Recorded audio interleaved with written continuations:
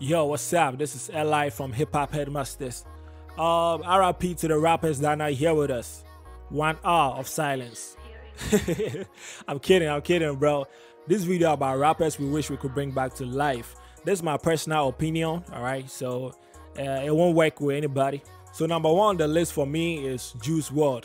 I wish I could bring Juice WRLD to life, like seriously. I'll gladly swap Juice WRLD with 69. Yeah, I'll do that. I even wish he's living, or maybe he faked his own death or something. I wish that shit happened, man, because dude predicted his own death on a song called Legends. If you have heard that song before, he said himself that he's not making it past 21. Was a 27 club we ain't making it past 21. Damn, I started feeling Juice WRLD when I heard his freestyles on Hot 97 and also Team Westwood TV. I think he did a freestyle too on Capital Extra BBC, and he was doing a 1 hour freestyle on Eminem beats on Team Westwood TV, and he was just going over and over again. He was just going, never repeating himself. I was like, damn, who is this kid, bro? It was crazy. Like, that's when I first noticed Juice WRLD, and I started like, whoa, I should really dig into this guy, man. So I downloaded some of his tracks, you know. I went to Spotify, streamed some of his music. I didn't really like his music, like facts, alright.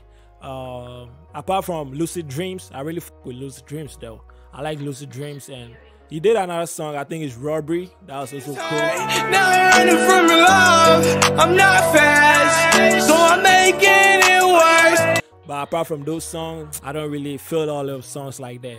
So that's it.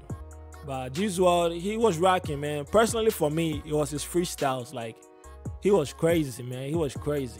Like, he was just going, man. He had some wordplay that I was like, damn.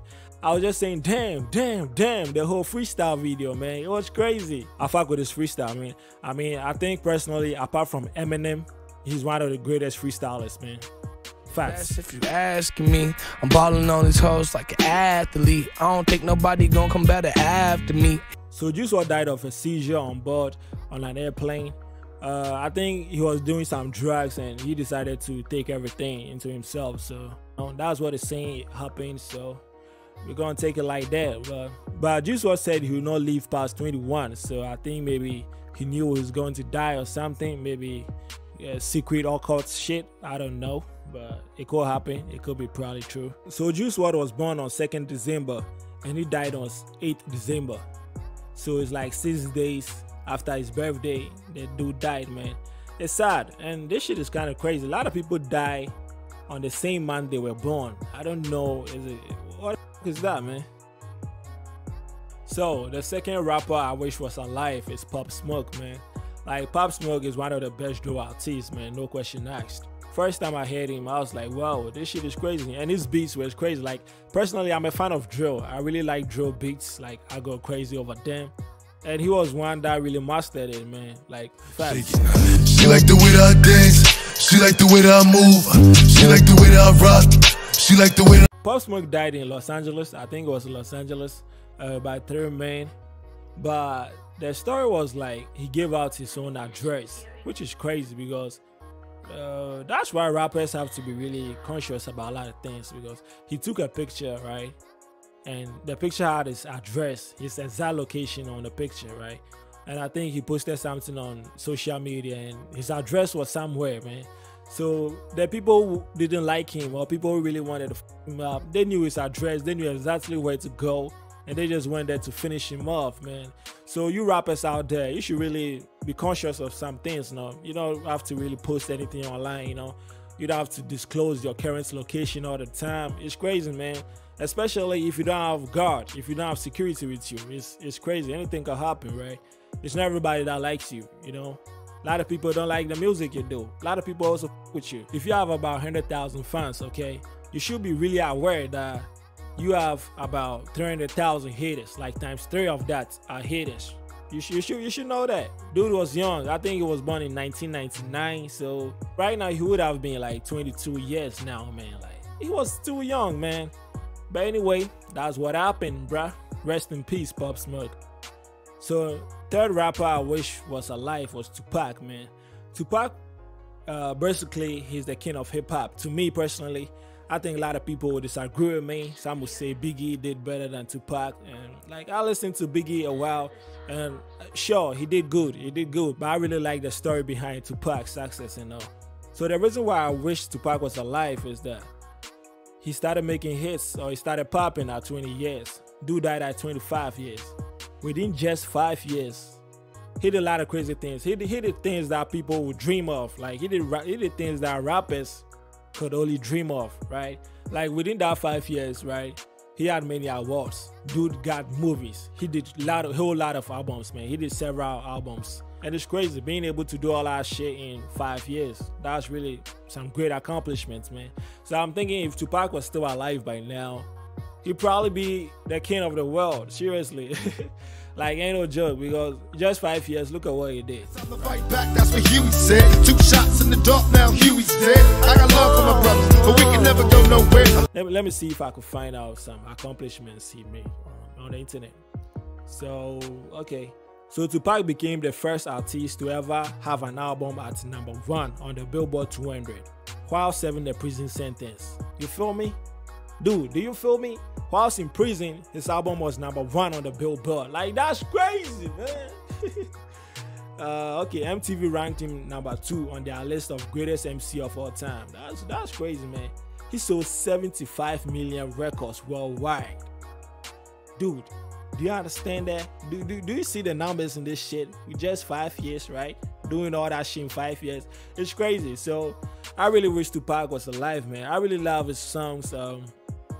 Only God could judge me, his favorite line. I really love that line, man. Only God could judge me, man. It's true, man. Only God could judge you, bro. Unborn Child was a really close-up song to me. Listening to Unborn Child, it really takes my mind some places, man. It really connects to me. So I wish Tupac was alive for real, man. Rest in peace, bro. If there's a heaven for G's, I'll see you there, bro. Yo, so fourth on the list is Nipsey Hussle, man. Like, Nipsey Hussle to me was a representation of myself. Dude was an independent rapper, man. He was signed to no label, but he still had this endorsements and shit, Puma and shit. But the thing is, I really connect with Nipsey Hussle because I'm an independent rapper myself, but I don't really want to get all that label thing. You know, me reading online about labels, you know, how they f you up as an artist, and how they try to milk you dry. It's crazy, man. It's really, so to me, he's really like someone I look up to, right? Because he's also an independent artist. Yeah, so that's it. Nipsey Hussle, I really like his song. Like, I really like his kind of style. I don't really like his voice though. His voice, seriously, his voice doesn't get to me at all. But I really like his flow. His flow is crazy, man. He has some cool flow, you know, step-by-step flow. He doesn't really rhyme really quickly. He just be taking his time, say everything one by one, let it get into your head. And he got some wordplay too, so that's cool. The song that I really relate with Nipsey Hussle is Hustle and Motivate.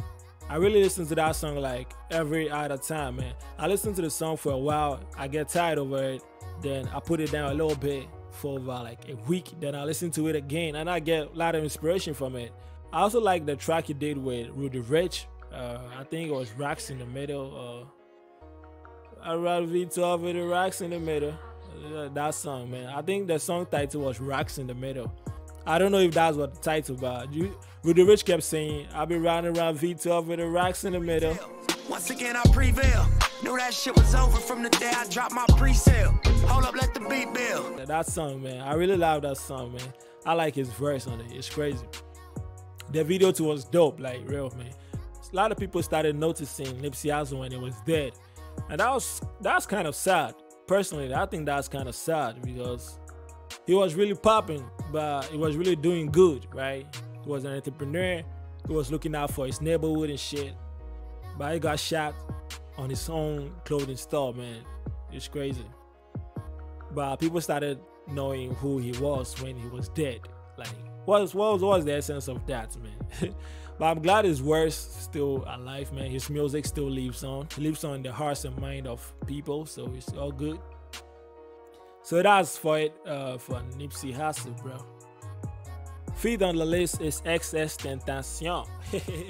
So if we're talking about emotional rappers, right? Rappers that rap about depression, sad shit, about death and shit. Now, you can go past XXXtentacion because he's really dope. I really love his music, and I think he was too young to die, man. 20 years old. Damn, you could have done better, bro. When you leave, I'm not afraid to let go. You decide if you're ever gonna let me. Like, you living all of us in depression and shit, man. I think about it and I was like, what's the essence, man? Dying 20 years old, man. You just get a fame a little bit. You started popping not too long ago, then you just lose it all, man. It's crazy, man. So XXXtentacion was shot in his car. I think it was in Florida, and I think he was too young to die, man. He was born on January, I think it's 23rd, 1998. Man, he's the same age as I am, 23 years. That's crazy, man. And he died at 20 years old. He was too young to die, man. So folks, that's it for the video, but I didn't want to keep it long, and I really wanted to focus on people that I really care about, you know, rappers that I really listen to. I didn't want to do a video of rappers I've never heard or I've never listened to because I wouldn't know what to say about them, right? So I hope you enjoyed it. If you really did, hit the like button. Don't forget to subscribe. More amazing content coming up on the channel very soon. I upload every Monday, Thursday, and Saturday, you know. So keep it locked down, you know. Keep watching the channel. Subscribe, man. This Li from Hip Hop Headmasters. Stay fly. Thanks for watching the video. Peace out, bruh.